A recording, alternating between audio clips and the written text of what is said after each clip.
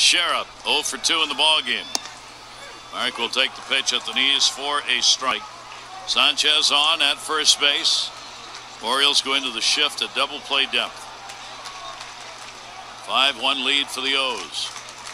Atlanta still leading Detroit 1-0. Ooh, big cut, kept the pitch down.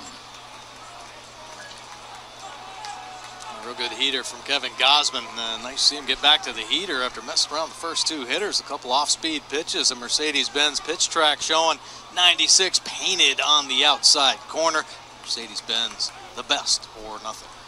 0-2 delivery lifted in the air, not deep to center. Jones coming hard. Hardy going out. Adam will get there.